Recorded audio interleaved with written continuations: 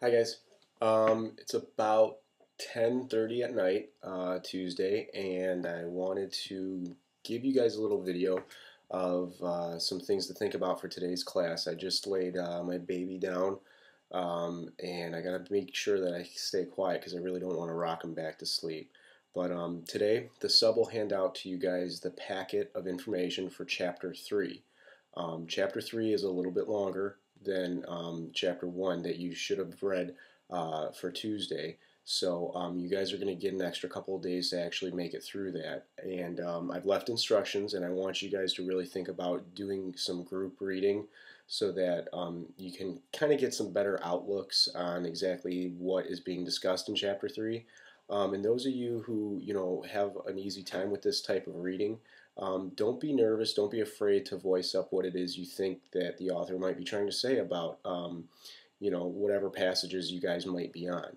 Um, as of right now, I've gone through the Edmodo site, and there's about 4 people who have completed the discussion questions. I'm guessing that a majority of those will come in tomorrow. But attached to the back of the packet is your guys's video, or I'm sorry, no, questions. You have questions attached to the packet, and it might be a good idea to go run through those questions first before you actually do any of the reading, just to kind of understand what it is that you guys are going to need to know for class on Thursday when I get back.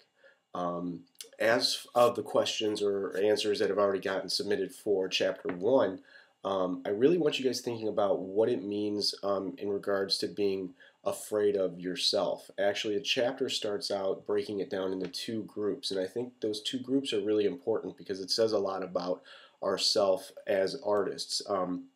Actually, one of the quotes from the reading that I found that I thought was probably the most interesting is when it comes down to actually creating a piece of art. Um, the quote says, what's so hard about drawing is the first mark that you make on the piece of paper. You're stuck with it. And by the time you've laid down a couple more marks, all your other options are gone. And I think that's kind of interesting because, when I started drawing and I throw down a first few marks, easier said than done, sometimes I feel like I can't go back and I can't erase that, and I feel like I'm stuck just with those first quick sketch lines that I put down. So I want you guys to kind of think about that and maybe use that as a topic for discussion leading into this 3rd chapter.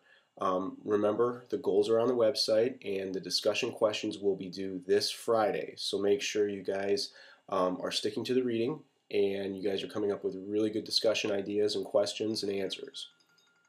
That is my timer going off. I stuck it at 3 minutes, so I wanted to really make sure that I stuck to that. If you guys have any questions, you know my email address. Don't hesitate. Please drop me a line, and I will see you guys on Thursday.